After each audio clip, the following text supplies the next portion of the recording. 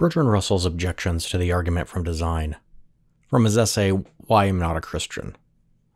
We're going to begin at the beginning of the section where Russell considers his objections to the argument from design. Like any good philosopher, he starts by giving the argument that he's objecting to. The next step in this process brings us to the argument from design. You all know the argument from design. Everything in the world is made just so that we can manage to live in the world. And if the world was ever so little different, we could not manage to live in it. That is the argument from design. So, we'll remember in our previous assignment that we saw a version of this. I called it the third teleological argument from fine-tuning. So, here are the premises to this argument. 1. Everything in the world is made just so that we can manage to live in the world.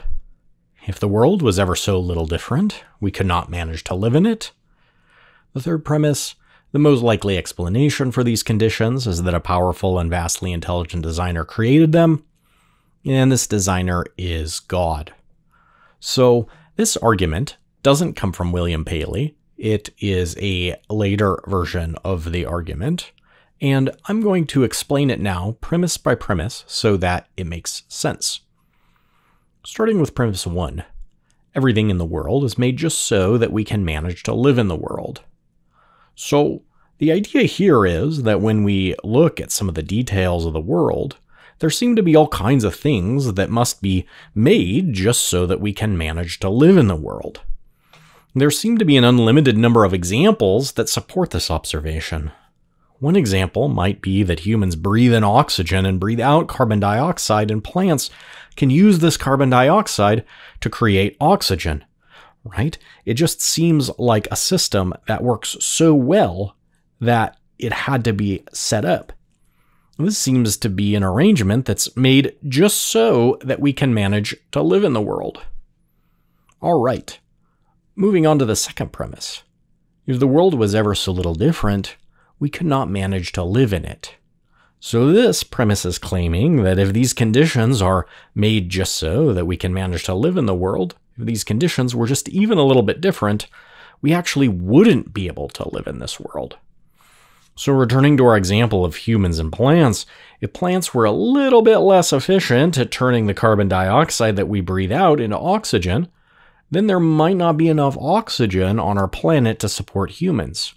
You see the idea here? So physical forces like gravity are also included as the conditions that are made just so that we can manage to live in the world.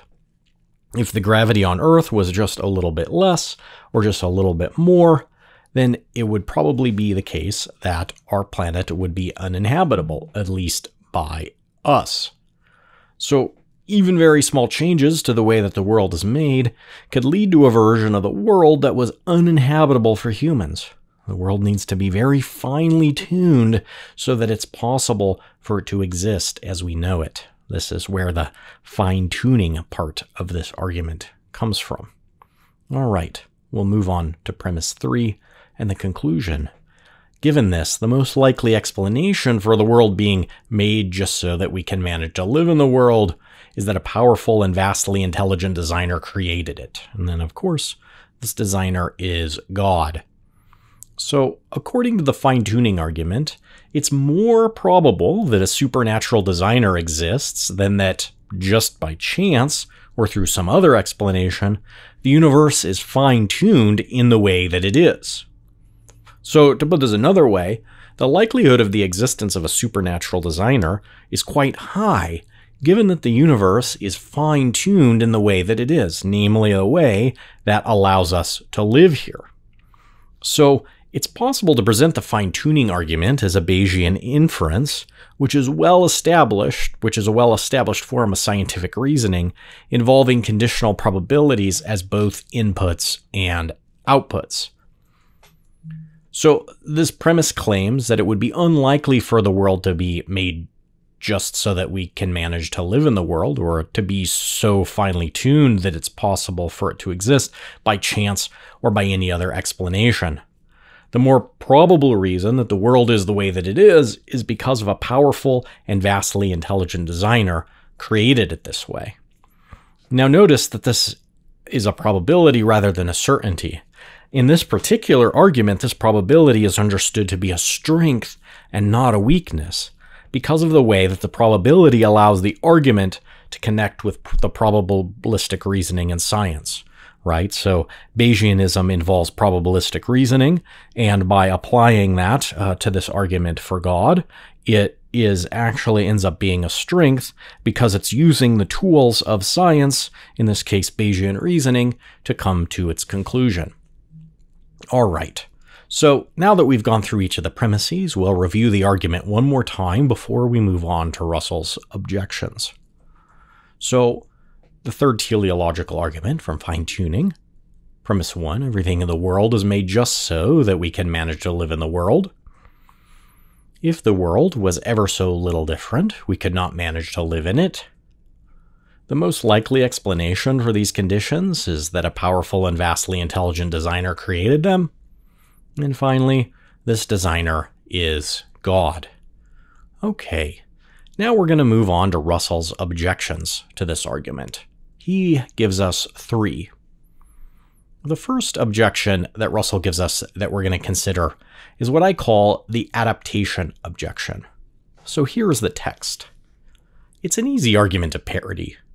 You all know Voltaire's remark that obviously the nose was designed to be such a fit for the spectacles. That sort of parody has turned out to be not nearly so wide of the mark as it might have seemed in the 18th century, because since the time of Darwin, we understand much better why living creatures are adapted to their environment. It's not that their environment was made to be suitable to them, but that they grew to be suitable to it. And that's the basis of an adaptation. There is no evidence of design about it. So what's going on here? Well, it's not that the environment was made to be suitable for the things living in it, according to Russell's objection. Instead, the things living in the environment grew to be suitable for the environment that they live in. There's no evidence of design about it. So the adaptation objection is basically claiming that it's not the case that the environment was made suitable for the things living in it. Instead, those things living in it grew to be suitable for their environment, and so there is no design involved. All right, let's consider Russell's second objection. It's called the "it's a bad design" objection. At least it's called that by me. The text. When you come to look into this argument from design, it's a most astonishing thing that people can believe that this world, with all the things that are in it, with all its defects, should be the best that omnipotence and omniscience has been able to produce in millions of years. I really cannot believe it. Do you think that if you were granted omnipotence and omniscience and millions of years in which to perfect your world, you could produce nothing better than the Ku Klux Klan or the fascists? All right, so how does this objection work?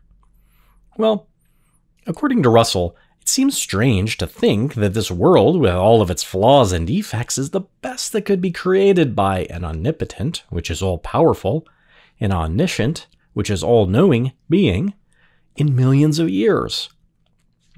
Do you think that if you were granted omnipotence and omniscience, and millions of years in which to perfect your world, you could produce nothing better than the Ku Klux Klan or the fascists? So the idea with this objection is that Russell is pointing to all of the flaws in the world, and then he's pointing to all of the power that God as the designer is allegedly supposed to have. And he's claiming that according to him, these two things don't add up. It doesn't make any sense that God would be all-powerful and all-knowing and create the world that we live in with all of its flaws. All right, let's consider the third objection. This is what I'm calling the life of the solar system objection. We'll take a look at the text. Moreover, if you accept the ordinary laws of science, you have to suppose that human life in general on this planet will die out in due course. It's a stage in the decay of the solar system. At a certain stage of decay, you get the sort of conditions of temperature and so forth which are suitable for protoplasm. And there is life for a short time in the life of the whole solar system. You see in the moon the sort of thing to which the Earth is tending, something dead, cold, and lifeless. All right, how does this objection work?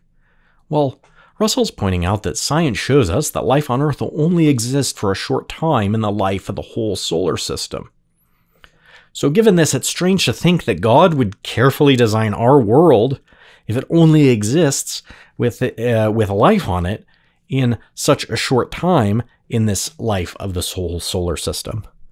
So the idea behind this objection is that, look, if God is in fact the designer, it sure seems strange that he's designing for such a small period of time during which we live on the Earth in the whole grand scope of the lifetime of the universe, right? So the problem is that it seems strange that God would design things in such a way that he did if really life on Earth is just a tiny piece of the whole history of the Earth as a planet in the universe.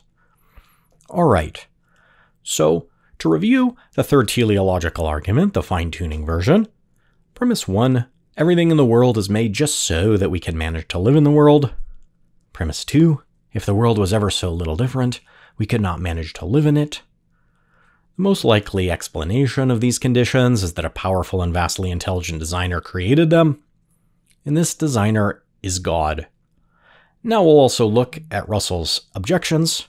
Remember, there was the adaptation objection, there's the it's a bad design objection, and then there was the life of the solar system objection. So what do you think? Do you agree with Russell? Even if you do agree, how might you respond to him? And especially if you don't agree, how might you respond to his objections?